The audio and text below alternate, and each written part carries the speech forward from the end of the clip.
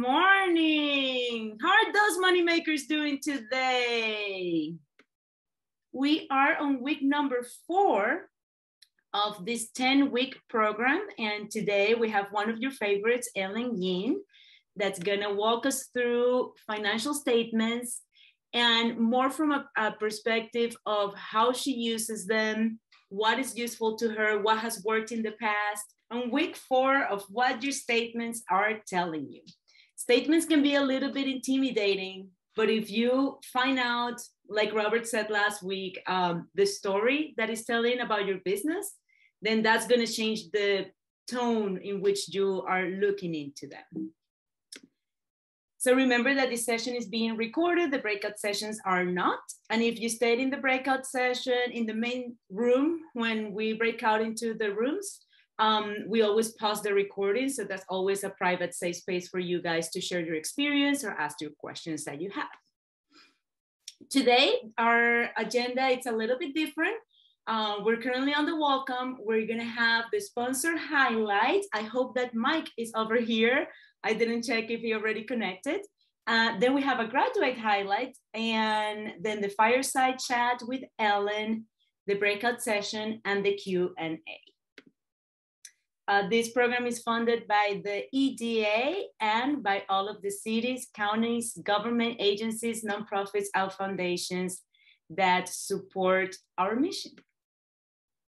Now, let's see, I need to check here on the participants. Mike Webb, are you around here? He just joined. Excellent. So as you guys know, we have a sponsor, and it is Oregon Pacific Bank. And what we've been doing is we've been talking with their staff, and they're coming in on each session to answer a question or give us some tips in regards to reaching out to a financial institution for financing. So today, Mike is going to answer why do they ask for financial statements when a business applies for a loan? So with that, I'll welcome Mike. Thanks, Honey. I appreciate it. We just ask because we want to pry, but to be serious, we want to be able to measure your ability to repay. So a bank has to do something what they would call safe and sound lending. We have to see that or pay attention to whether a loan can be repaid from what we're lending for. So the intent is to measure financially based upon your history and predict your ability to pay in the future. And that's the basis of it. Often startups don't have a good history of financial information because they're brand new. So we end up relying upon projected information as best we can, or historic past performance in similar industries to try to make things work. But the best information you can get us is tax returns, typically 3 years of tax returns, anything that shows your current income capacity or cash flow. If you have a profit and loss statement for your business and a balance sheet, that's real helpful. If a CPA is involved, we often work with them and with some back and forth, and they will provide the information for us. But the real reason we want to do it is so that we can measure that you can repay the loan, and or at least we expect that you can repay the loan based upon what the business is doing. So that's it. Wonderful. Thank you so much, Mike. So just as a reminder, Mike works in the Florence branch, and he's the VP or Commercial Relationship Manager. And Mike, if you would like to stay around for a little bit in case people have any questions. Actually, we do have one.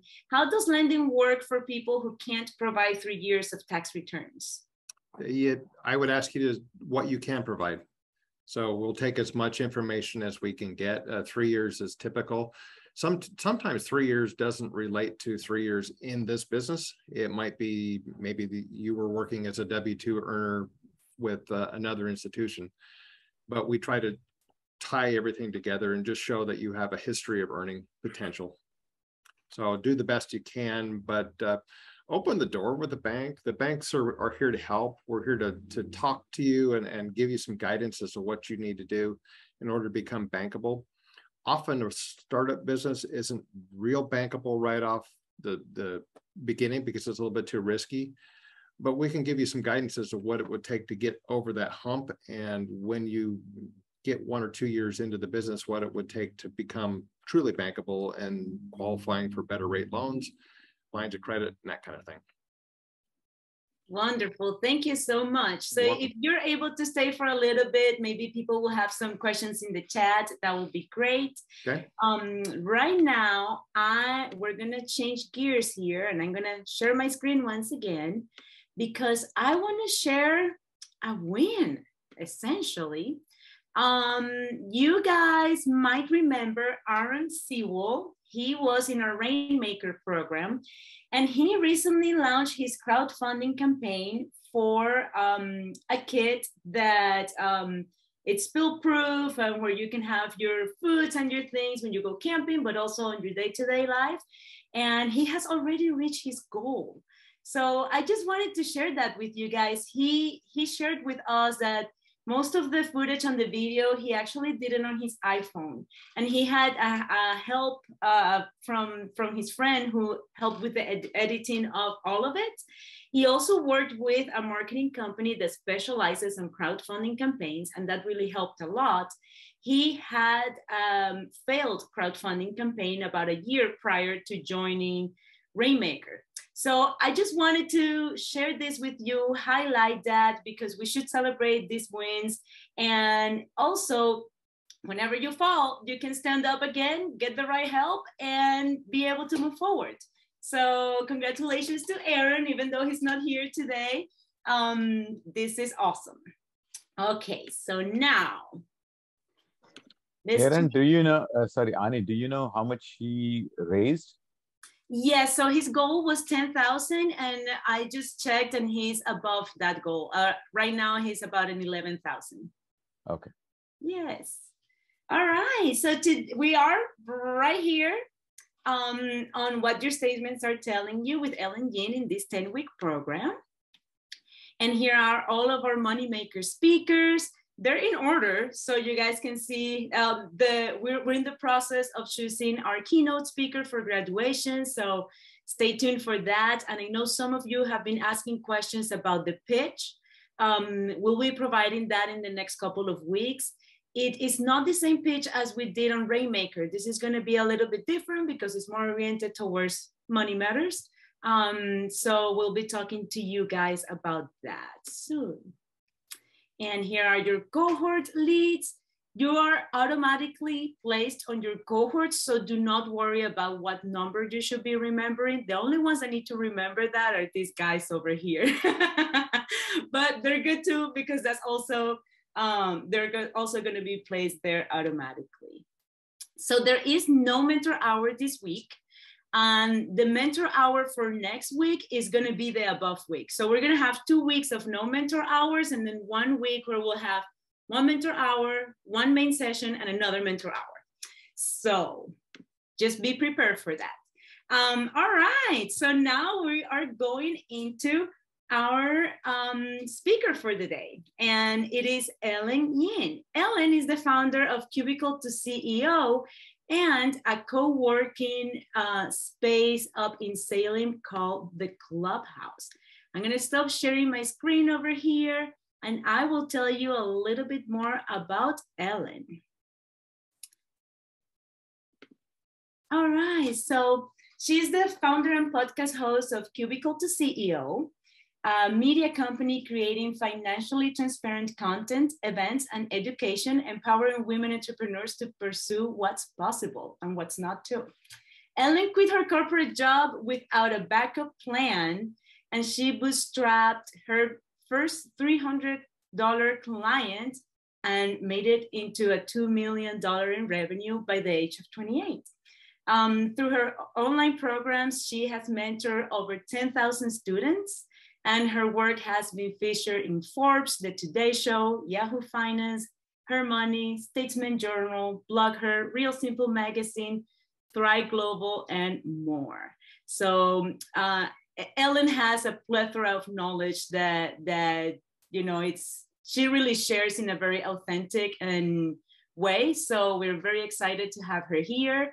And with that, I don't have anything else to say except that we're so glad that you're here. Thank you, Ani. I always look forward to being here with you guys. I've been a speaker at 2 other RAIN hosted events before, and you guys are just always the best group. So thrilled to be here. All right. So should we get started with some questions over here? Okay. So let's do the first question. What do you look for in your financial statements that allows you to have a clear picture and make sound decisions for your business? Great question. So I took some notes. So if I'm looking down, it's just to help me stay on track and give you guys the most value. First, I want to give a quick disclaimer that maybe unlike some of the other speakers that are coming into this session, I'm not an accountant. I'm not a bookkeeper or a financial consultant, but this is my experience from running a business over the last 5 years. So I just want to make that clear in the pre-frame. But the 3 things that the 3 basic things that any business owner really should be looking at, I believe, at least on a monthly basis, are, of course, your revenue or your total income, total sales, whatever you want to call that, your expenses, and your profit. So those 3 metrics for sure. But let's dive a little bit deeper into, some of those details. So with expenses, I think it's important to be tracking that obviously through your books, but I like to look at 5 specific categories when I'm reading my statements to get a sense of my financial health in the business, where we're going, how different investments or levers that we're pulling are paying off for us. So the 5 categories that I would encourage you to look at next time you're reading through your expenses is, what are you spending on labor on a monthly basis? So labor includes any employees, anyone that's on payroll, as well as independent contractors that you hire. So 1099 contractors.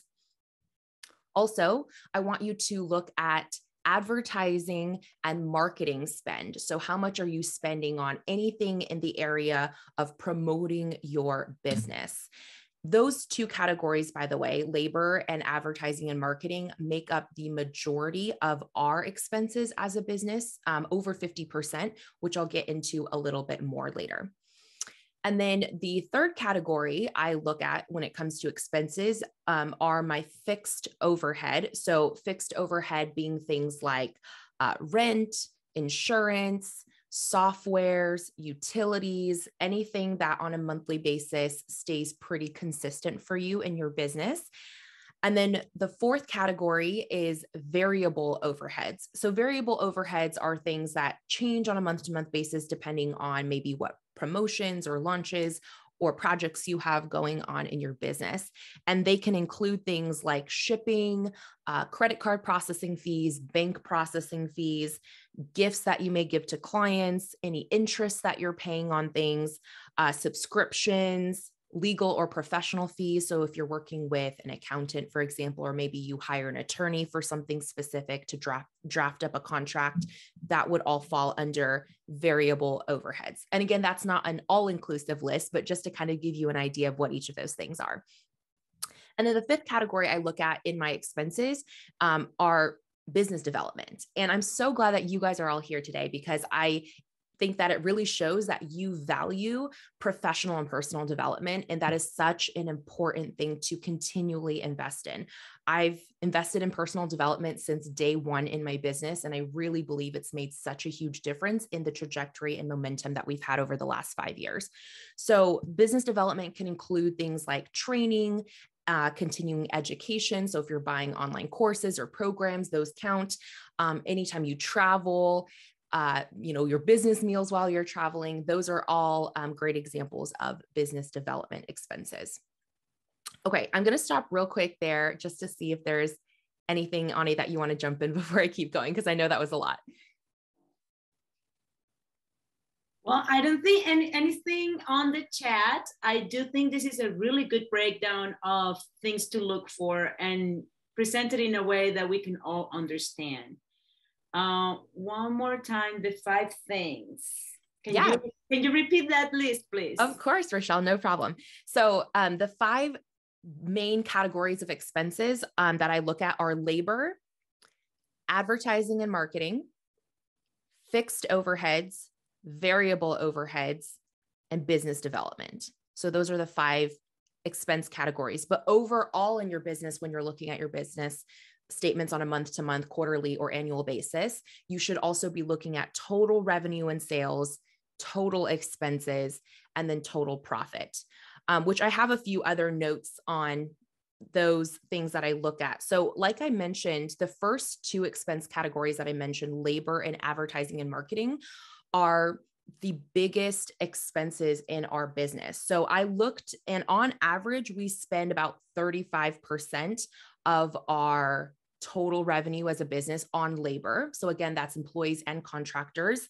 And then we spend anywhere, I would say, from 20 to 25% of our total revenue on advertising and marketing.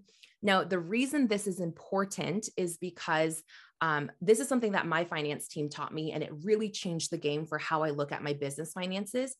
Basically, they taught me that every type of business has their own version of what they call a perfect P&L. So a P&L is, just finance speak for profit and loss statements. So exactly what I was just talking about. A profit and loss statement shows how much money you made total in your business, what your expenses were, and then what your profit was after all expenses are accounted for. And for different types of business models, there's a different percentage split. So if you think about all the money that comes into your business as 100% of the pie, how are you splitting up that pie into those different expense categories? And that ratio might look different for different types of businesses. So for myself, because I am primarily an online business, and specifically an online business that specializes in the online education space, so selling digital products, my perfect P&L looks like what I just said, about 35% on labor, 25% on marketing, the rest of that in the other categories of expenses. And then what we try to shoot for as a company each month is a 30% profit margin before taxes, pre-tax profit of 30%. So I tell you this not because I want you to, run to your books after this and go, okay, I need to be making 30% profit pre-tax. That may or may not be true depending on your specific business model and your priorities. But I think it's important that you understand what you're aiming for each month in those different categories. And then of course, over time as well. So you can reflect and say, okay, am I way overspending in one category? And if so, what is the purpose behind that? How is that affecting my business? It just gives you some tangible metrics to look at and compare performance for over time. One last thing I'll share here before Ani, I'm sure, ask the next question is, this is another big takeaway that I've had over my years as a business owner. Oftentimes, I think profit margin can be something that, for lack of a better term, it's like it. You know how when people talk about their gross sales in a business or their gross revenue, right? People may look at that and go, oh yeah, that's great that your company made $1 million or whatever it is, but how much did you actually get to keep? Like, what was your profit? Like if you spent $1 million to make $1 million, is that really a success, right? And because of that, I think a lot of business owners have in their head that profit margins alone speak to the health of their business. And we can become overly attached to what that profit says about our success as entrepreneurs or as business owners. So I just want to remind you all that profits are typically, in my opinion, as a non-financial expert, but just as an everyday entrepreneur like you, profit margins are a reflection of your priorities in a moment in time. So what I mean by this is, yes, in a general sense, we try to shoot for 30% profit margins in our business because of, we know that that's going to be what creates sustainable growth for us. But that doesn't mean that if there is a month or a quarter where our profit margins fall below that I immediately assume, oh no, like everything is going to crap, we're not doing well, because you have to look at, okay, the more you reinvest back into your business, like if there is a specific quarter, let's say, where you hired a new team member, right? That costs money to onboard a new team member, to train them. Maybe legal fees were associated with that. or if you had a month where you had a big launch, so you spent a bunch of extra money on advertising. Those are things that may not have an immediate return on investment, but they matter to the long-term growth of your business. So just because you reinvested more back into your business and your profit margins are smaller as a direct result of that, it doesn't necessarily mean that you didn't have success in that moment in time. It's just a reflection of your priorities and how aggressive you want to spend in your business in that particular season. I hope that helps. Wonderful. Thank you. We have a lot of questions coming in. I'm copying them all, you guys, so don't worry about it. We're going to ask them all. This is great information over here. So let's see. Second question. What are 3 things that you have done that have worked really well to increase your revenue? So 3 things that we have done in our business is 1, creating scalable products. So I think this one, no matter what type of industry you're in, it's important to think about what is at least one arm of my business where the potential for revenue is not limited directly by finite resources, like the hours in a day that a person can do something, right? So for us in our particular business model, that looks like digital products for us. That looks like templates and courses and things that I can invest money, time, and energy in creating one time and then sell to infinity without incurring a bunch of additional expenses, right? So for example, back in late 2019, early 2020, I created a $27 digital product that has brought in over its lifetime in the last 2-ish years. And we stopped selling it like almost a year ago. So it brought in $318,000. And that's from a $27 product, right? That I created one time. And so keep in mind that scalability is something that's really important, and it may not apply to every aspect of your business, especially if you have like an in-person service. You may not be able to make that infinitely scalable without hiring, a huge team, but think outside the box and get creative and ask yourself, what is one thing in my business that I could make more scalable so that if I sell more of it, it doesn't necessarily mean my expenses go up, at the same ratio. Number 2 is we have also set up recurring revenue streams that are passive. This one has been an absolute game changer for us because recurring revenue, as you know, kind of gives you a baseline so that no matter what, even if I don't do anything this month, my business is going to for sure bring in X amount of dollars. And this is a slow, long-term growth strategy, right? You're not going to have this set up or built up overnight, but it's absolutely worth your investment in the long term. So the way that we do this is actually through affiliate marketing. And honestly, anybody in any industry and any business model type can leverage affiliate marketing to their advantage. Because if you think about it, whatever industry you exist in, there are people who are seeking content about the thing that you do, right? So even if you're like, let's say a landscaping company, right? There are people out there on a daily, weekly, monthly basis who are searching for things like, what is the best lawnmower at Lowe's, or what type of mulch should I use in this versus that, or backyard renovations before and after. People are constantly seeking content about whatever industry that you are in. And if you can capitalize on that by creating quality evergreen content, meaning content that you create one time about, a specific topic or answering a common question that, people are Googling. And then let's go back to that example that I just gave. Let's say you did a comparison post on the top 3 lawnmowers that get sold at Home Depot or Lowe's because you're a landscaping company, and you compare and contrast, and you give a recommendation at the end of the blog. And let's say that link ties to an affiliate link so that if someone clicks on that and purchases their lawnmower from Lowe's or Home Depot or Amazon or wherever they purchase, you get a small kickback for that. And you spend the time to create that content one time, but it's paying you over and over and over again every single time someone every single time someone comes across that post and makes a purchase. And same idea for, especially if you're in an online business, if you can do affiliate marketing with any sort of softwares or subscriptions that you already use, those are some of my favorite affiliate partnerships because you get recurring income. So every time someone pays their monthly dues for that subscription, you get a percentage of that fee. So that's another thing that we've done. That we've built up to, it's not very big, but we built up to $6,000 a month now in recurring revenue, completely passively, meaning if I did absolutely nothing, that 6K I know is coming into my business on a monthly basis. And that is set to be around 10 to 12,000 in the next 6 to 12 months.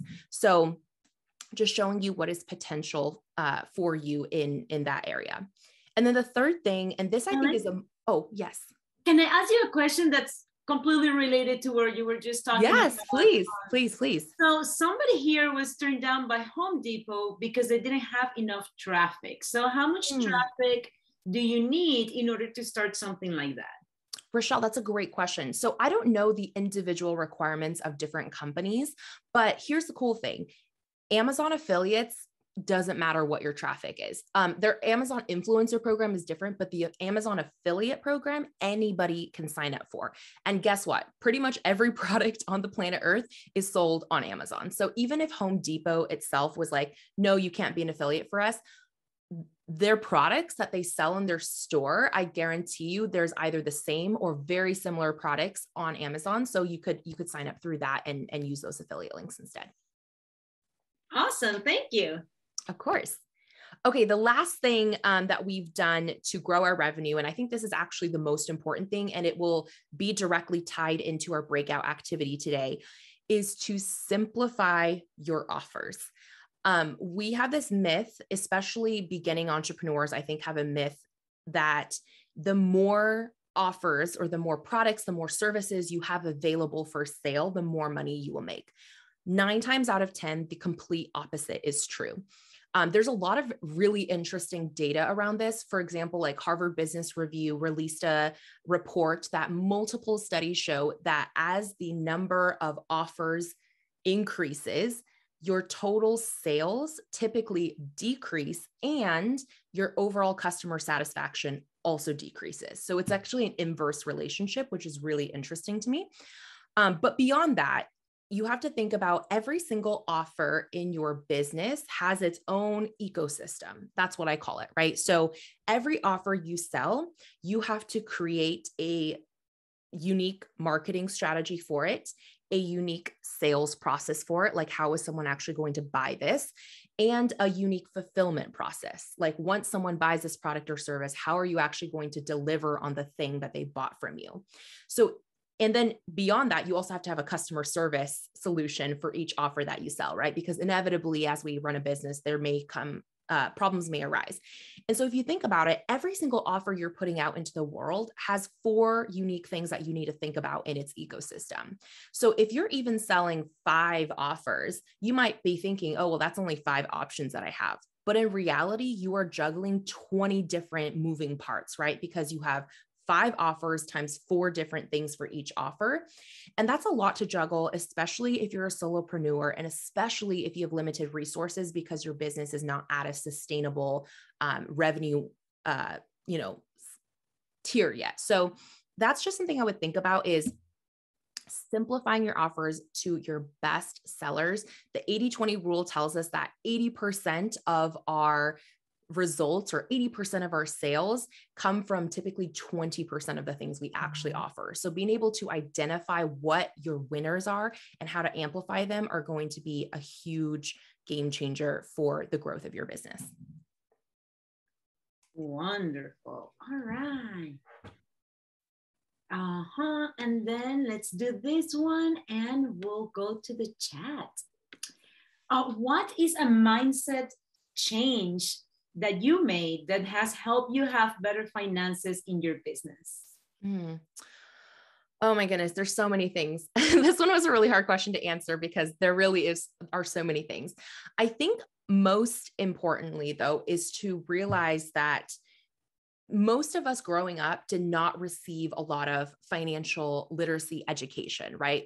our school systems don't really teach it unless your parents like actively invested in you in this way. It's likely that we all start at a pretty low level of financial literacy. So I think what's really important is to understand that as an entrepreneur and as a leader of your business, it is your job and your responsibility to raise your own financial IQ and making that a priority. And that doesn't mean become an expert in tax law or get an accounting certification or any of that, but it means that you need to understand the numbers in your business, at least on a high level, so you can track progress and also be able to identify opportunities for growth. So some of the things that we talked about today, that's a great start. Just even tracking your numbers to begin with and looking at it, not being afraid of it, is a huge step forward in that area. And one other big mindset shift for me is that I really think, what makes numbers scary for a lot of people is that we attach meaning to numbers. We assign whether it's our own money beliefs or money stories, or our own feelings about, hey, if I set this revenue goal and I didn't hit it, or if my profits fell this quarter or whatever it is, we attach a meaning to that and we make that say something about ourselves. Like, oh, I didn't hit that goal, therefore I'm a failure.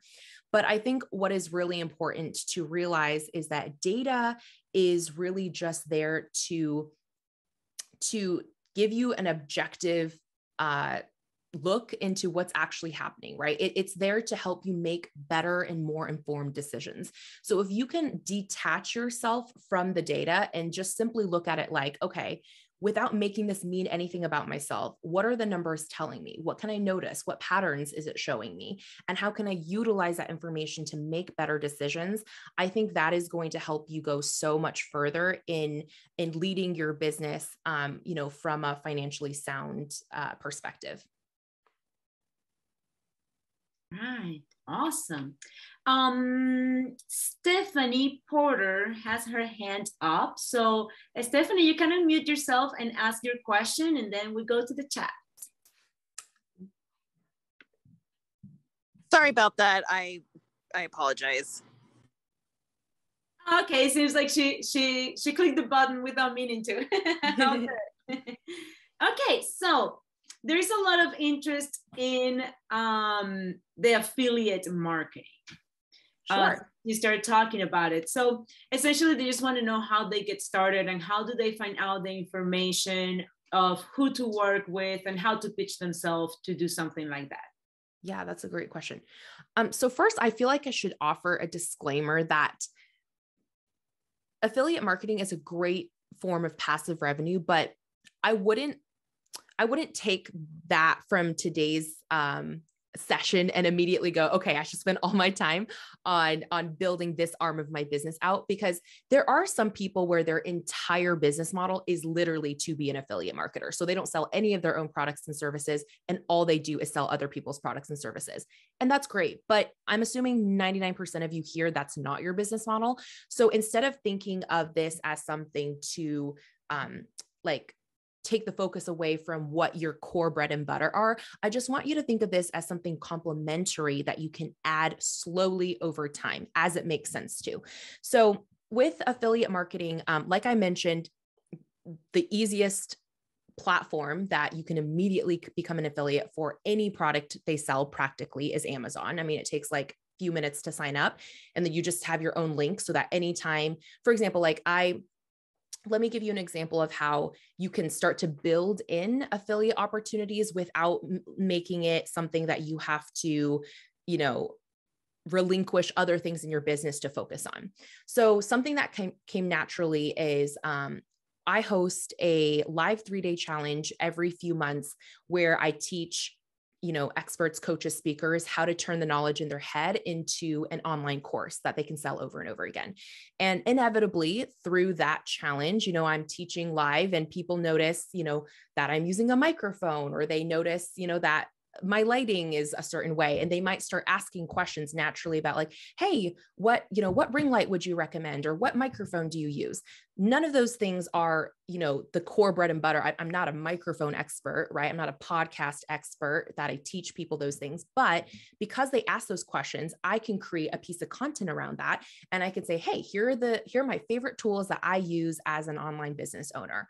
And I can create that content one time, plug in my Amazon links, and that content is going to pay me over years of time as people are searching like, what microphone should I buy for blah, blah, blah. So that's like an easy way to just let things that are already happening in your business naturally create opportunities for you to build in passive revenue.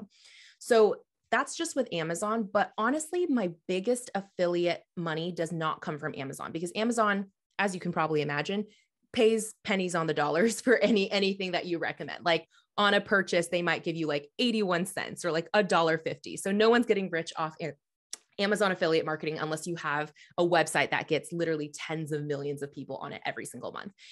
My biggest affiliate partners have actually been natural partnerships that developed out of me being a loyal customer and using a product that really makes a difference in my day-to-day business. So for example, one of my biggest affiliate partners is a software program called Kajabi.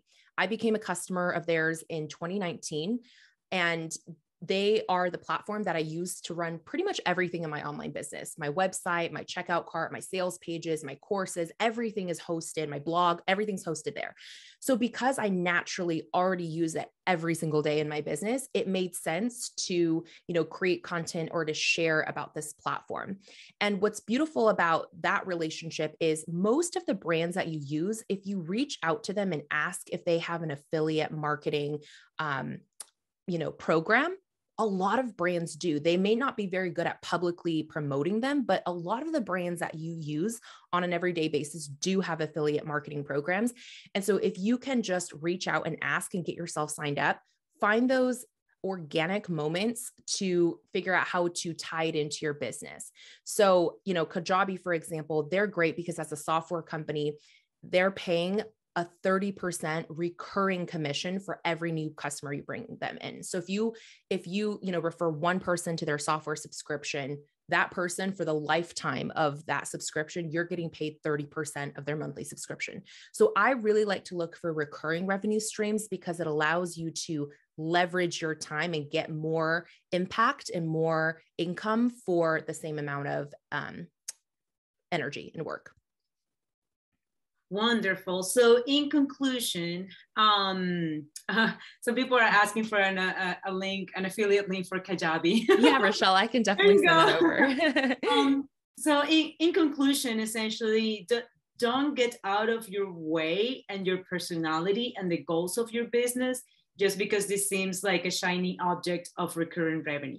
Exactly. Focus first on what you want to offer, and then allow for those opportunities to kind of develop naturally. Mm-hmm. And that's just going to make the process easier. All right. So now I'm going to go back up to the very beginning of your question so we can do some chronologically asked ones over here. Sure. How much of your budget do you spend on mentors or industry experts for personal and business development? And do you provide this for your employees? Yes, I do. So for my team members, I'm always encouraging them. A core value in our company is continual personal and professional growth. So I always encourage my team members, hey, if there's a specific topic or skill set that you feel interested in learning, bring it to me, like pitch what you want to be a student in. And 9 times out of 10, I say yes. And we invest those dollars into their training. For me personally, I think this answer has varied depending on the stage of my business. So way back in 2018, when I first started my business, my very first client paid me $300. That's literally all I had in my business bank account. I had just quit my job like 2 weeks before. It was like Christmas time when I quit. I was 23. I really didn't have a clue what I was doing, but I knew I had $300. So for the income that I had, what felt like a risk, but also a reasonable risk for what I had at the time, was to invest I think, oh my gosh, I think it was $47 a month in this online subscription, this online membership that taught you how to be a better social media manager, because that's the service I was providing at the time. So that was my very first investment. I'll always remember that, because even though it was only, $47 or $49 a month, it taught me early on to get in the practice of investing in myself, because I really, really believe that people who pay attention, and you're going to be a lot more bought into whatever you do if you actually put money on the line. So that was my first investment. But over the years, depending on what's going on in our business and where we're spending money elsewhere, that can vary on a quarterly or yearly basis. But I would say pretty consistently nowadays, each year, I mean, we probably spend between $10,000 to $20,000 a year on ongoing investment in education and skills and training. And I have truly never had an investment in my life where I looked back and said, that wasn't worth it. Because whether it was a specific skill or strategy that I learned from the educator themselves, or whether it was from the relationships I developed with my peers, I always tell people are your greatest assets in your business. There is nothing that will pay off in your business as much as the relationships you build with other people. So honestly, when I invest in myself, I don't always just look at what am I going to learn, or what's like a tactical tip I'm going to get from investing in this. I look at, if I invest in this, who am I going to be in the room with? Who am I going to meet? What kinds of relationships and connections am I going to build? How is this going to expand my network? And that kind of approach to self-development has always paid off.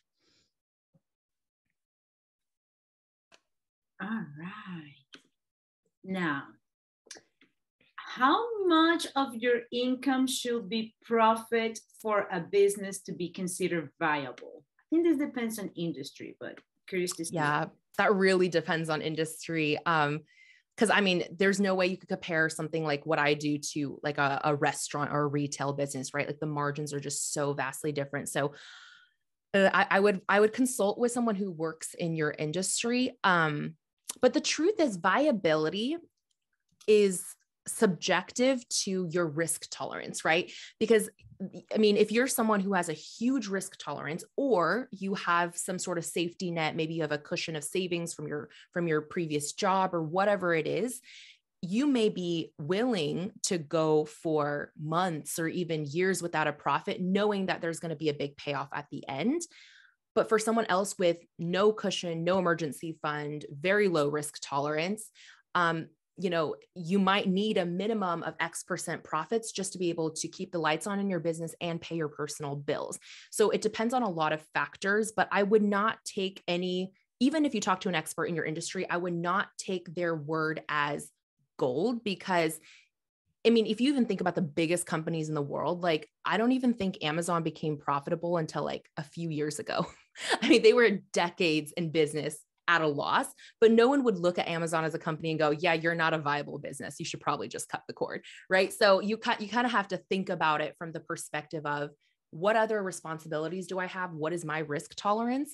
And what is the perceived payoff of what I'm actually building here? Because if you're building like a tech company, obviously most of the payoff comes at the end when you either get bought out or, invested in by a huge firm. Whereas if you're a mom and pop retail store, that's not really the payoff. The payoff has to happen in the monthly, cash flow that's coming into your business. Okay. Now this question is about when you're established and you're starting up. Can you talk a bit about the percentage change in the different spending categories? Or like, where did you have that experience? Like you spend an X amount, I don't know, 30% on X, Y, or Z when you were starting, and now you do less or more? Yeah. So when I was first starting, I would say the first 2.5 years of my business, labor was a very low percentage of my spend, whereas now it is the highest category in my company. Reason being, when I was starting out, it was just me, right? Me, myself, and I. So I didn't really have to pay anyone else to do anything because I was doing all of it. That being said, one thing that I learned from my finance team that I wish I had known earlier is they taught me that even if you are the only person in your company, do not just discount your labor as just free. Like, don't like look at your P&L and go, oh, I spent 0% on labor this month because I didn't pay myself. And therefore like it doesn't exist, right? Because you have to, if you're really treating your business like a business, you have to think about, okay, what is the role that I play in my business? And if you are, let's say, the CEO and the director of marketing and you're, I don't know, the director of operations at this point in your business, because you wear all the hats, you have to think about, you still have to assign a value to your role, even if you don't actually pay yourself that value. So you may look at this and go, okay, if I got sick tomorrow and was hospitalized for 6 months, or if for some reason at some time I decided to sell my business or replace myself in the business, what would I reasonably have to pay someone to do the job that I do? And if it's, you know, $5,000 a month, $10,000 a month, $15,000 a month, whatever your reasonable salary or rate would be, you still have to account for that when you're budgeting and projecting, because even if you're not paying yourself that amount, you have to understand how that's impacting your profit margins in the long run, if you ever do decide to hire someone to replace you for a specific role. So that's just something I would consider. But the percentages that have fluctuated mostly for me has been labor over the years. That pie has grown a lot as I've, you know, hired on full-time team members and, you know, worked with contractors. Excellent. All right, let's see. When you made your initial business plan, how close were your projections to the reality? And is there anything you learned from that process that they can apply to their plan for a new business? Yeah.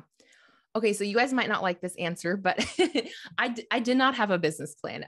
When I quit my job, like I said, I was 23. I did not actually plan to be an entrepreneur. My plan was to go, you know, apply for another marketing job in Portland because I was living in Corvallis at the time. And what happened is in the job searching process, I actually connected with a colleague at the company I'd left, and him and his wife owned these local coffee stands. And they were like, hey, while you're searching for a job, we heard you know, you're pretty good at Instagram marketing. Would you help us out? Can we pay you for this project? And so that was that $300 invoice that I was talking about. And that I understand does not work. That approach does not work for every type of business, especially if you're in a business with high overheads, right? I was in a service-based business where I was the sole person doing the labor, and my overhead costs starting out were close to zero. So it allowed me much more flexibility to, you know, try different things. You may not be in the same position, and I totally understand that. So that's why I want to throw that piece of context out there. However, that being said, I do think that there is a point of, there's a difference between being prepared and informed and being overly, overly cautious and overly planning. Because I definitely think that there's a point that a lot of entrepreneurs reach where they spend all their time in spreadsheets just trying to move little numbers around and being like, if I just had the perfect business plan, then I can get started. But the truth is, I think any of you who have been in business for even 6 months could probably relate to this. A lot of the clarity that comes in business comes through the action and actually doing the thing and having the experience. And we can plan all we want, but the truth is business very rarely goes exactly according to plan. So if you want to fast track your results and fast track your learning curve, the best thing to do is to actually just start. Just start, even if you're not 100% clear on exactly what that plan looks like, because the data, as I mentioned, if you're tracking your numbers, if you're tracking what's actually happening in your business, data and experience are going to be your best teacher, bar none. There's no amount of planning or textbooks or research that is going to give you as much clarity as the real-time data that you receive, that you can only receive if you actually put your offer out there and start selling something. Wonderful. Here, Robert mentioned that no business plan survives first contact with a customer. Robert, that's such a great way to put it. I totally agree. One of my all-time favorite quotes is by this poet. I always butcher his last name, but his first name is Antonio. And the line goes, traveler, there is no path. The path is made by walking. And I think that is one of my favorite all-time quotes in life, because it's so true. We oftentimes try to map out every detail, every step, and we're looking for the path. But the truth is the path is actually made by our action. It's not the other way around. Oh, say that again. 100%. Traveler, there is no path. The path is made by walking. Awesome. So let's switch gears a little bit and let's give Angela the microphone so she can ask a question. Awesome. Awesome. Thank you, Ani. Really great talk, Ellen. Thank you. I have a quick question about the affiliate marketing. I feel like I'm doing like old school affiliate marketing. I record family histories for people. I'll video, do oral histories, and then also video histories, and they tell their story, and then I hand that back to them with pictures and such. And I have been giving workshops in retirement communities because that's how I'm trying to attract my ideal client. But what's happening is I give a little one sheet to the activities directors or the life enrichment directors that I work with that hire me to come in to give this memoir building workshop.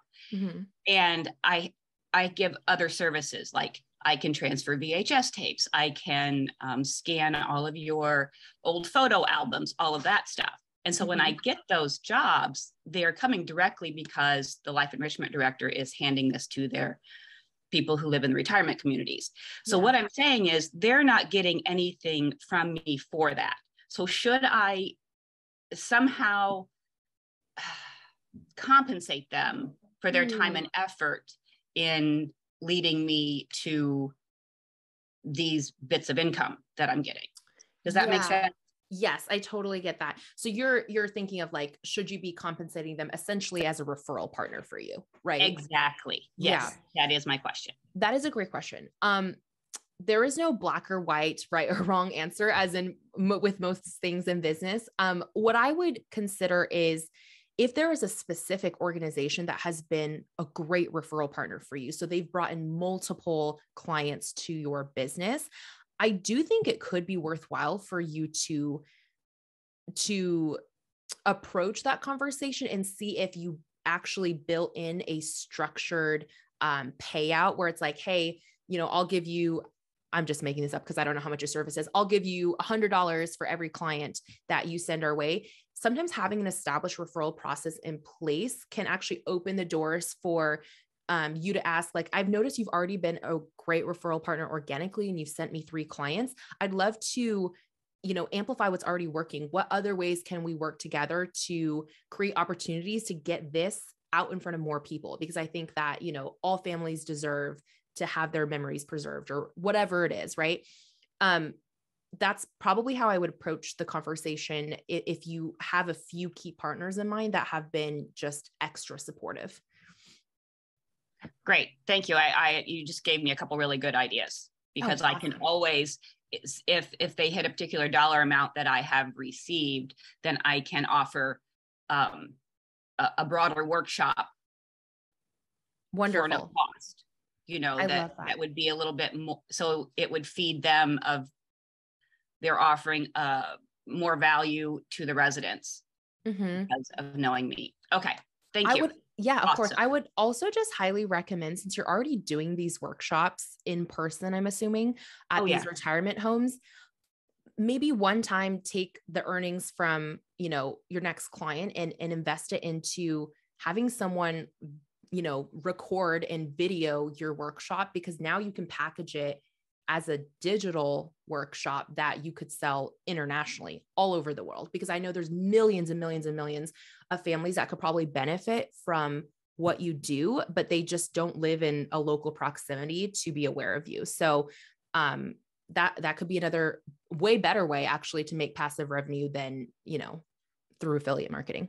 Yes, that is a fantastic idea. And then I'm actually set up to film my workshop in, I think, 2 weeks. And I ask, is it okay if I go ahead and just set up my camera and just film the whole thing? Because what happens in these workshops is then we write a memoir and then we actually, everybody gets to share their story. And so I think I could do small clips to show that something actually does happen in this. It's not just talking. Awesome. Thanks, Ellen. Yeah, of course. All right. Thank you, Angela, for that question. My grandma wrote a memoir about a year before she passed away, and it is one of the most precious things. that we have. How would you plan to deal with unexpected shortfalls like COVID or supply chain shocks? Chokes. Yeah.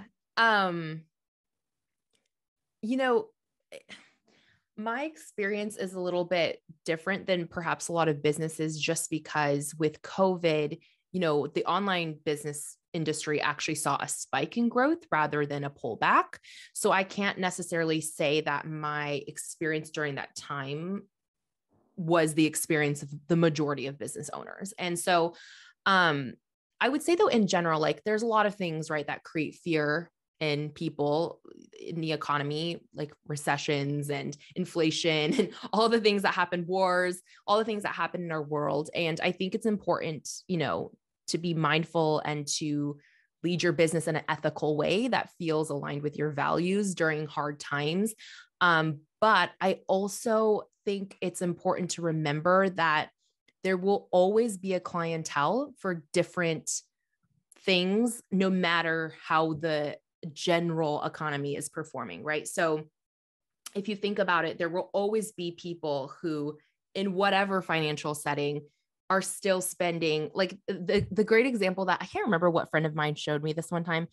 But she, you know, Tiffany and Co, like the jeweler, like she went onto their website and she found this, it was like a joke, but she found a paperclip that they were selling for $500. I mean, it's a paperclip, guys. And so I feel like it's important to bring this example up, because you have to remember next time you think to yourself, there's no one that would be willing to pay for whatever it is that you offer. You have to remember there are literal people out there that pay $500 for a paperclip. So keeping that in mind, it's important to remember that the world is so much more expansive than perhaps like the people around you. So even if the people around you are like, oh, like that's too expensive, or like we're pulling back, or we can't pay for that, there's people out there who will pay for your service or product. I guarantee it, no matter what the economy is like. Awesome. Robert. Yeah, I just want to make, I've got to run, but I want to make one comment about this. Kat actually says, do businesses have savings accounts for rainy days? And I know in the middle of COVID, there was a lot of discussion about how businesses were running too thin and should have been better prepared. And that is that's a great dream, but the reality is business is competitive. And if you as a business owner are increasing your margins so that you'll have more money to put aside, frankly, you're making it possible for other people to come in and underprice you. So yes, you want to build equity in your business. You want to generate strength in your business over time. But I wouldn't overdo it. I think you will find it difficult. If you are in a competitive space, especially, you might find it difficult to compete if you are trying to just set a bunch of money aside and not use it to continue building your business. So just something to think about and take care with. But I love Ellen, I love your response to that question. Thank you. It's good seeing you. Robert has to log off, but we'll continue the conversation over here. I'm going to pull up the poll because we are reaching the point where we log into the breakout rooms. And so I'm asking all of you guys if you want to do the breakout activity or if you want to continue to do a Q&A. Just as a reminder, the breakout activity is doing an audit of everything that you offer and the amount of time that it takes, the amount of revenue that it brings, and the amount of joy that it actually brings you. So this is something you guys can, when we do it on the breakout session, it's still something that you probably need to still sit down after today and really look at the numbers and look at the offers that are bringing you joy, are bringing you revenue, are bringing you profit. But I just want to know what you guys want to do. And in the meantime, I will ask another question. All right. Somebody has content and has been building more to be able to do digital downloads like spreadsheets and those kind of things. And it feels awkward and not honest to be upselling that content. How does she get over the hump? And I'll just try, but how much should I have ready to go before launching? Okay, I just want to make sure I'm understanding the question clearly. What makes you feel dishonest about selling a digital download? Joe, you're welcome to unmute yourself so you can clarify this.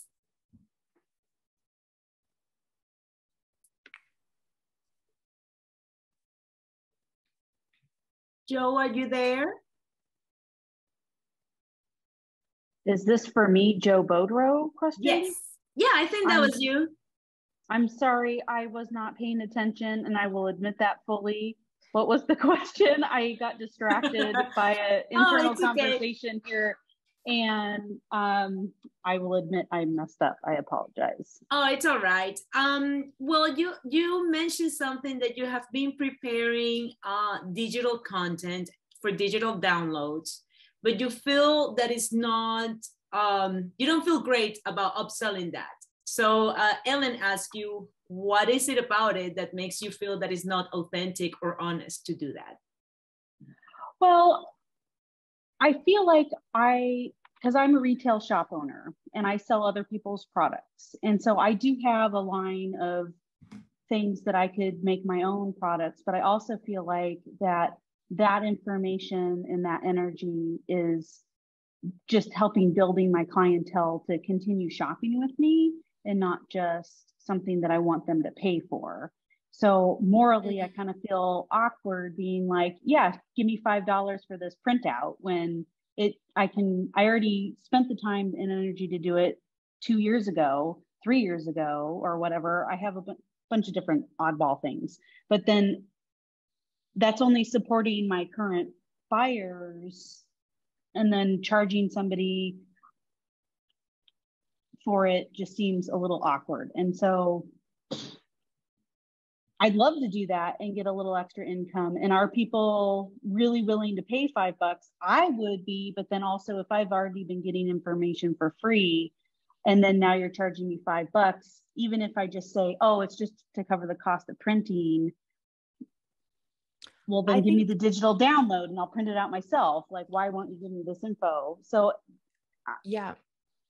So I want to be there as a resource for people, but then also I don't want to charge people to be a resource and make it not myself and my business not worth going to.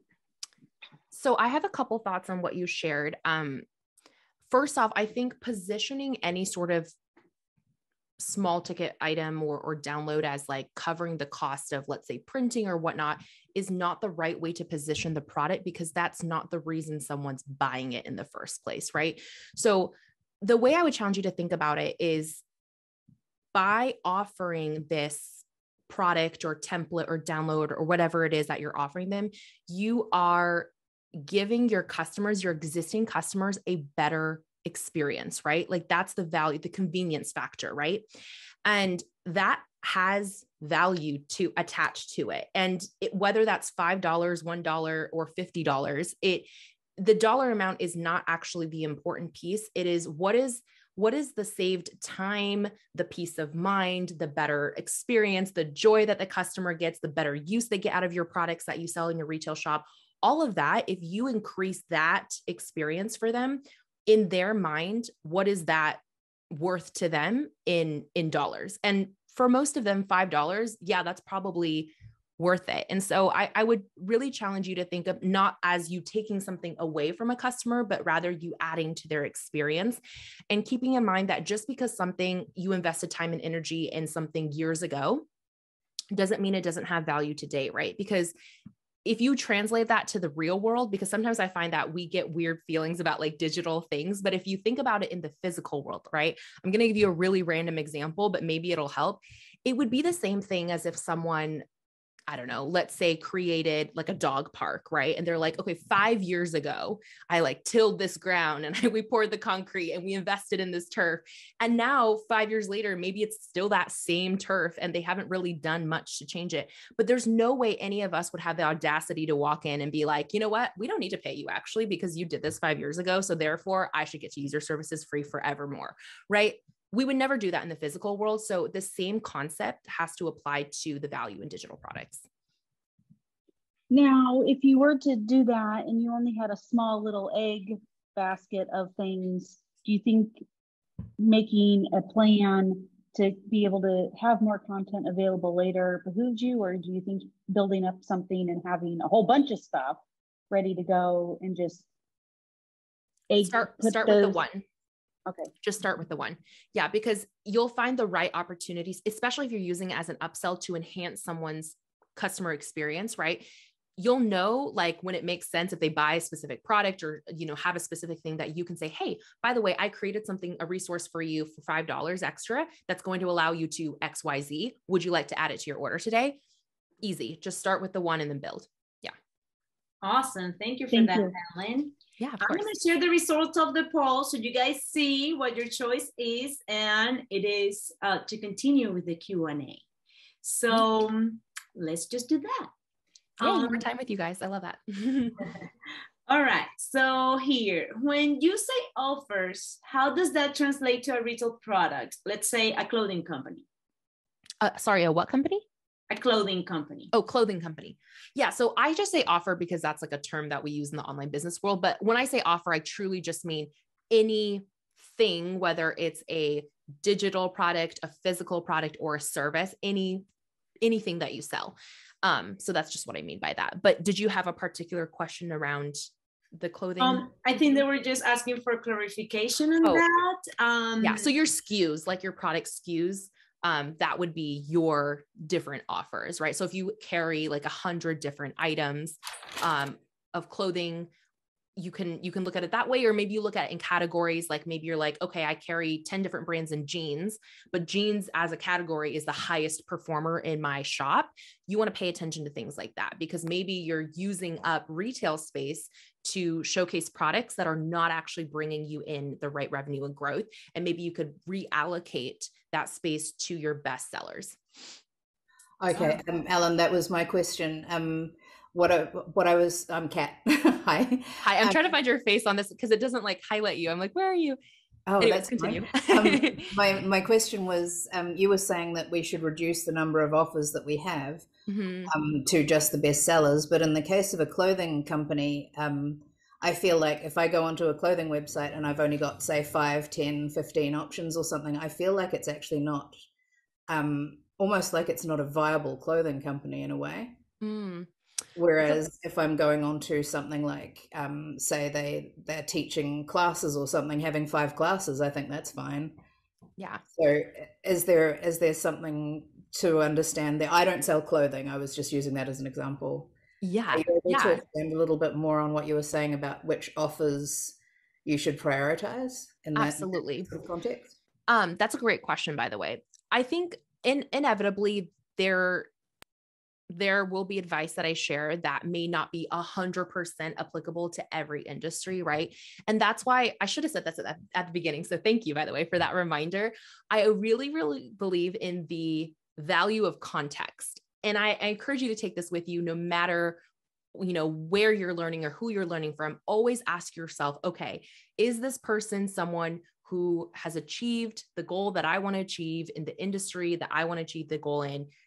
And if not, what are the things that make sense and are applicable to me, and what can I let go of? So definitely always keep that in mind. But as far as what your question was about, I think in the sense of like a clothing store, you're right. Maybe it wouldn't make sense for you to only have 5 SKUs. But what I would think about is visibility and attention and how you present what you're selling to your buyer does matter. So when you land on, like, let's say the homepage of an e-commerce shop or whatnot, if you have 2 bestsellers or 3 bestsellers, I would spend the majority of the real estate on that website, driving someone down a specific funnel to buy that bestseller, because you know that if they buy that product in their first transaction, they're probably going to have an out of this world, amazing experience with that product because there's a reason it's a bestseller, right? And they're going to come back for more.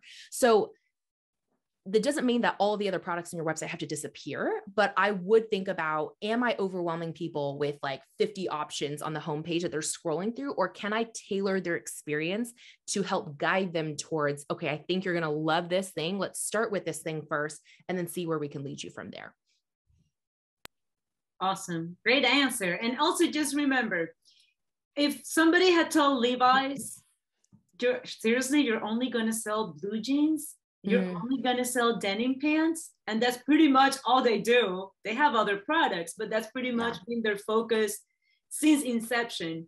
So think about that. Like, people start recognizing you because of this thing. And then from there, it can kind of trickle down into other things that you offer. But the main focus is their pants, right?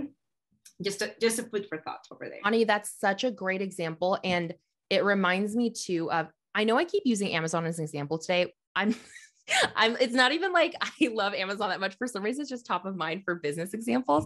But this reminds me of how when Amazon first started, they weren't the global retailer that they are today. They only sold, if you guys remember, they only sold books, right? That was what they were known for.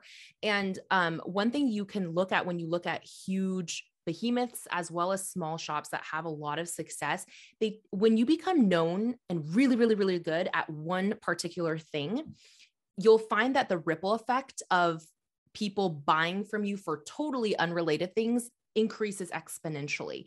It was really interesting. And that applies to services too. Like when I was doing marketing, I remember when I got really niche down on a specific platform, and not even just the platform, but a specific like element of that platform, I had the floodgates for inquiries from all over being like, can you do this LinkedIn thing? Can you run Google ads for me? Can you, all these things that I didn't even offer. It's interesting, this effect that when you become known as a leader or an expert in your space for a specific thing, it just makes everybody more attracted to you for all the other potential things that you could offer. Awesome. All right. Do you have a recommendation for a new business to track business numbers? This person is considering QuickBooks, but they will prefer something less expensive if there are other options. Yeah. So we use QuickBooks as a company. I started out with QuickBooks Self-Employed back in 2018. I think it was like $9.95 a month. Great, great use of my dollars.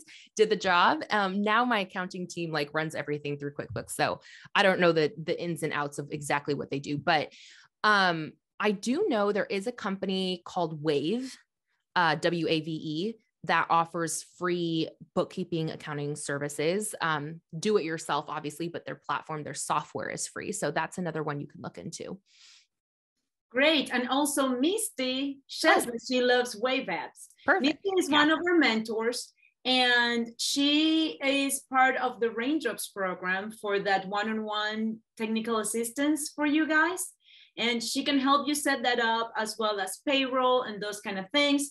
So if you are needing help in those areas, make sure you reach out to Misty.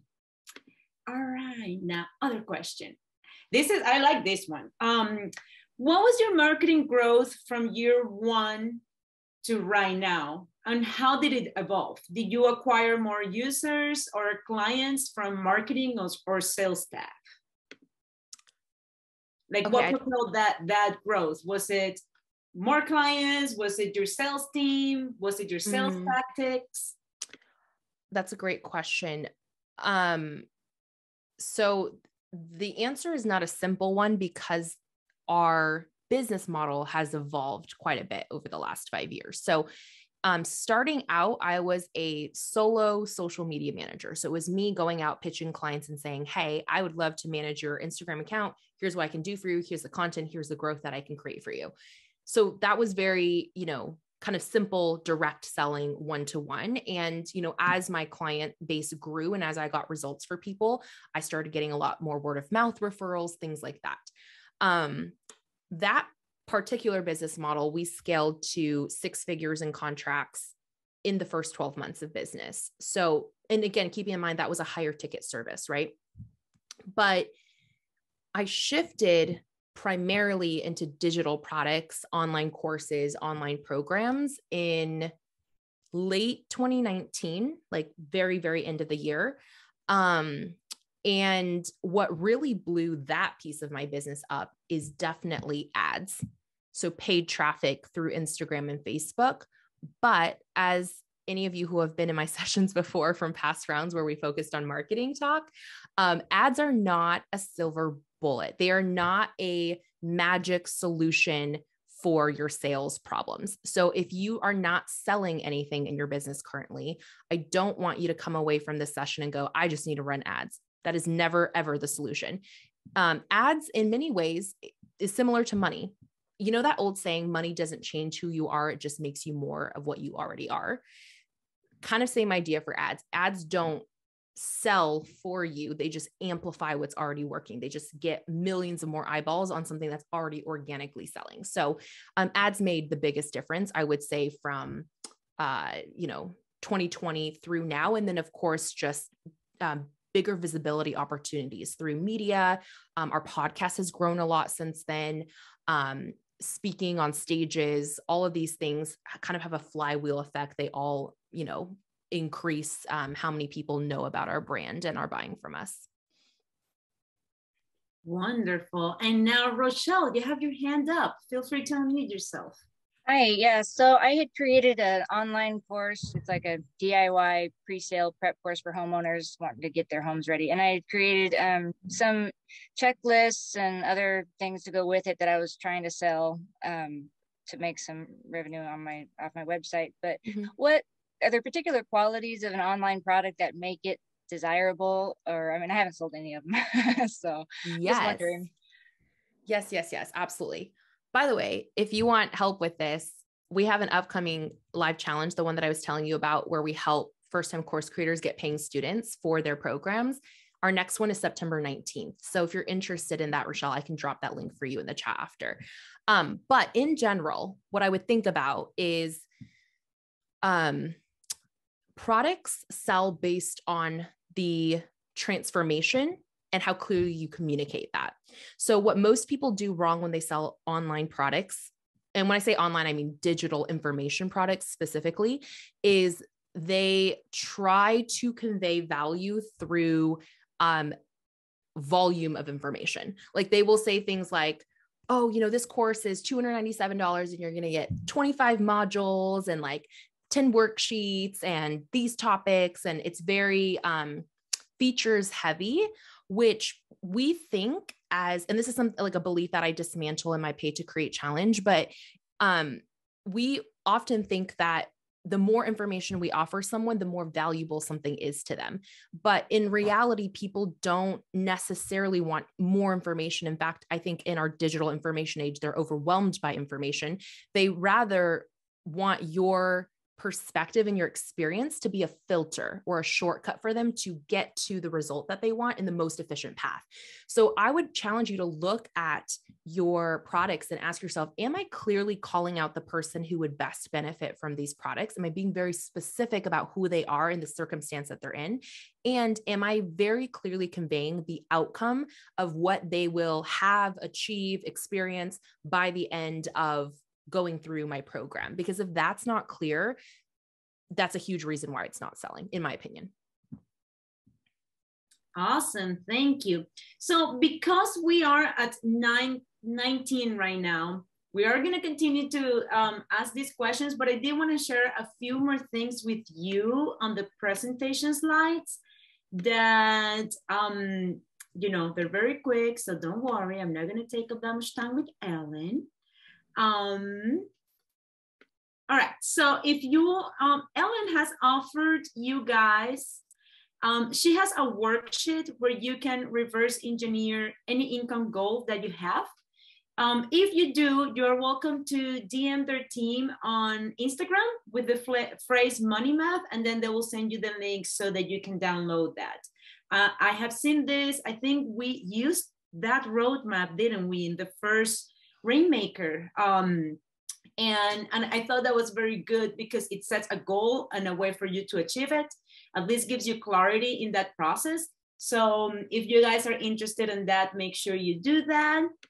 And the next week, we are going to talk about managing your cash flow. And we have Carla Titus from Wealth and Worth Within. She is essentially a CFO for hire, and she's also a corporate CFO, which I was just like, how does she do everything?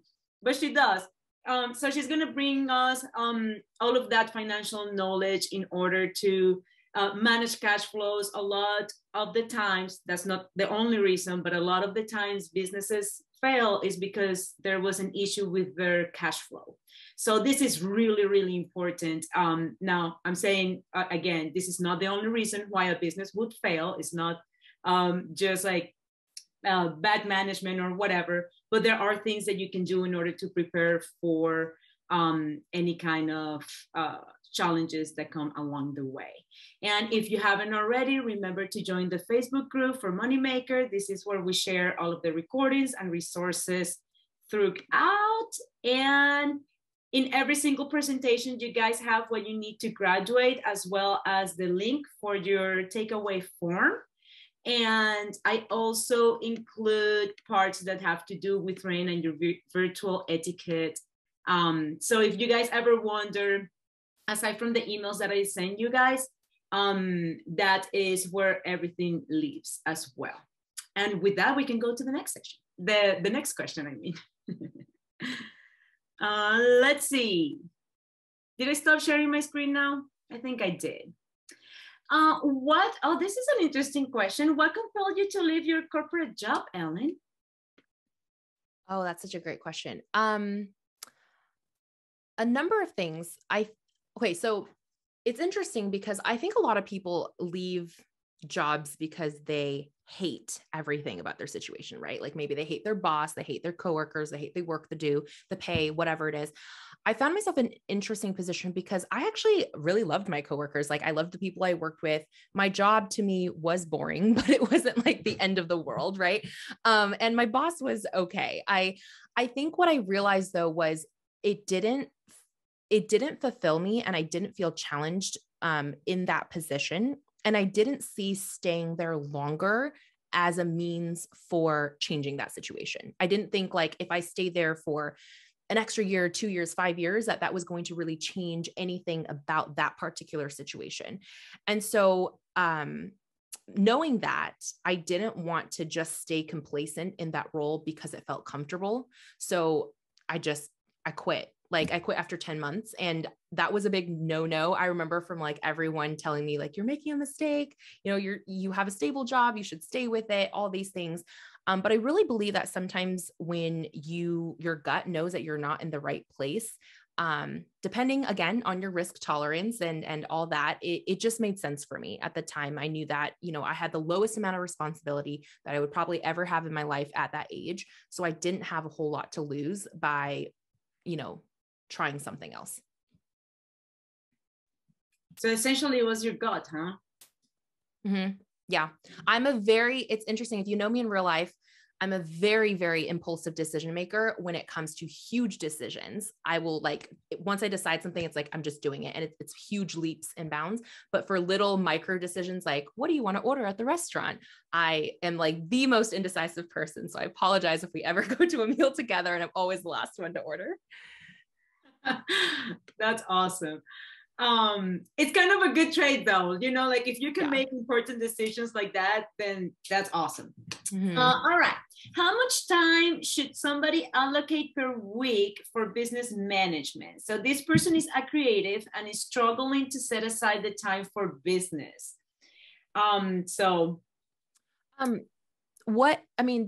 I just want to make sure I understand, what do you define as business management? Are you talking about all admin things? Are you talking about marketing your own business? Are you talking just about financials?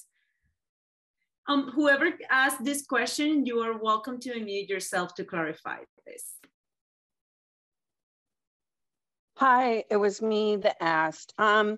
I'm a hairdresser. I love doing hair. So it will be anything that's not behind the chair. Got it. In the salon, paperwork, marketing, all of it. Okay. That's a great question. Like all of my answers, it depends. It depends on, you know, your working hours, your schedule, and how you best, like your best workflow.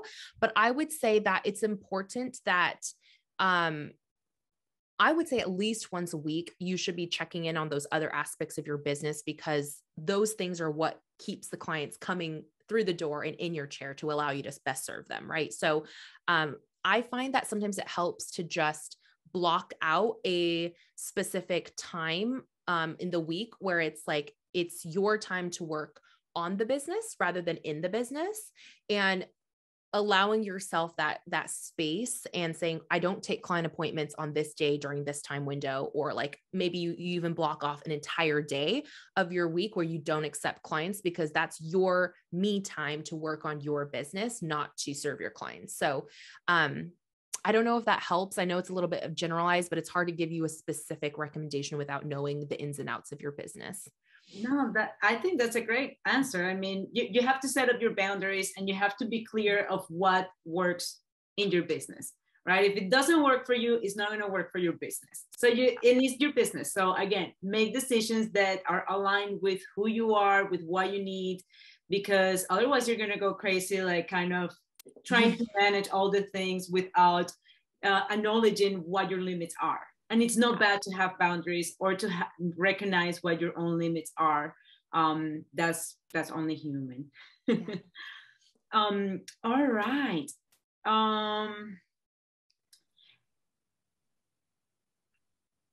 I think that we have reached it.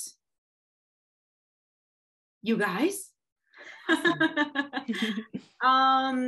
Yeah, I mean, somebody here, but I think this was more of a suggestion for somebody about if they have considered taking the social media courses offered by platforms themselves. For example, like meta courses for Facebook and Instagram, or anything like that.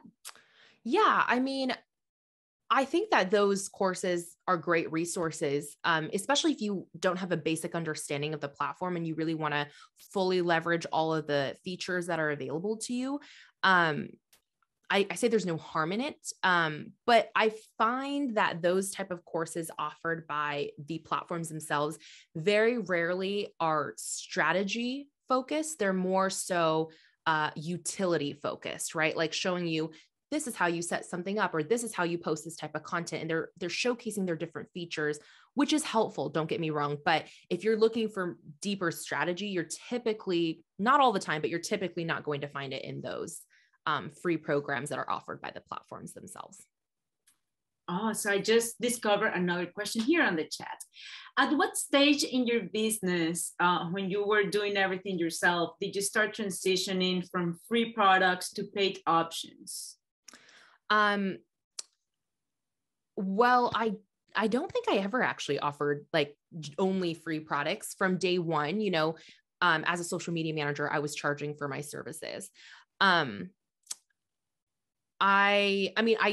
do offer certain free resources. For example, like we spend a lot of time and energy and money on producing our podcast, Cubicle to CEO, where we bring you case study interviews with leading CEOs and entrepreneurs across all different industries. And each of them come on our show and share one specific strategy each week that grew their business revenue. So you can essentially copy their homework and borrow that strategy.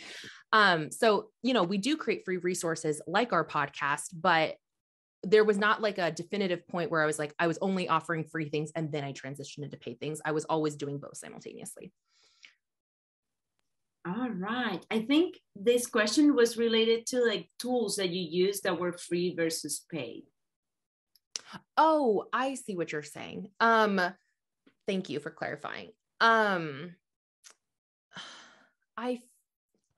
For digital products in specific, since you were asking about Kajabi, my very first launch of my very first program, I teach a pre-sale method, meaning, for example, like in my Pay to Create challenge, we teach you how to enroll paying students in your online course or digital product before you even create the product. So it's a way of validating the idea in the marketplace, getting cash injection in upfront, and then using that to fund your expenses. So when I first sold my product, I pre-sold it to 10 students before I had ever created any of the lesson content. And that I literally used all free tools. Like I had, I did the free Zoom account, I had a free Facebook group, I charged people through a free PayPal invoice. I mean, obviously I had to pay the, processing fees, but aside from that, but right after my beta group, the funds that I got from my beta group, that's when I invested in Kajabi to host my future programs, my checkout cart, my sales pages, my website, everything in that one ecosystem. Wonderful. That's great. All right. So we're on top of the hour. Thank you, Ellen, once again for sharing all of your knowledge with us. There are some great comments on the chat about you. So if you ever want to use those as testimonials, yes, please. Thank you so much once again. I don't know if you have any last remarks you would like to share with our group today. Can I make one comment? Oh, yeah, of course. I think, Ellen, you have, what I liked is, you have the right attitude, right energy. I really appreciate it. There are two things that I learned, if not anything. One is travelers, there is no path. Paths are made by walking. I love that. And then, of course, money doesn't change you. It only magnifies who you really are. So you're smart, you're articulate, and we really enjoyed your presentation. Wow. Thank you. I mean, your words mean the world. I really appreciate just the time I get to spend with you all today. And as Ani mentioned earlier, if you guys want additional resources, we'd love to help you as much as we can. So if you want that 10K month money roadmap, just again, Instagram, go to Instagram, go to Cubicle to CEO, DM us the phrase money math, and my team will send that link over to you. Our podcast, Cubicle to CEO, you can listen on Apple, Spotify. If you want continual free resources, especially to grow your financial literacy, that's a great resource for you guys to tune in weekly too. And Ani, am I allowed to share my event tomorrow in case anyone local wants to come down? Yes. Okay. Sure. Thank you. I'm hosting an event, Let's Get Visible. I'm flying in 4 of my friends who are visibility and marketing experts in different areas. And we're hosting a live expert panel on how to get your business and brand more seen through media, SEO, paid traffic, all the things. Dinner and a drink are included with your ticket. It's primarily an event for women, but of course, if you want to show up and you're a guy, you might be in the minority, but we'd love to have you. And so if you want the link for that, it's in Independence, which is like 20 minutes outside of Salem at a gorgeous riverfront hotel. So the link for that, I will drop in the chat. It's ellenyin.com/let's-get-visible. We still have a few tickets left, and I'd love to see some of you in person. Awesome. That's wonderful. All right. So with that, we have reached the end of this wonderful session. Guys, if you have any questions or any concerns about the program, about any of the sessions that we have seen so far or that we are going to see, you're always welcome to email me. And I hope you have a great Wednesday, and we will see you next week. Remember, there is no mentor hour this week. And thank you, Ellen, again for coming today.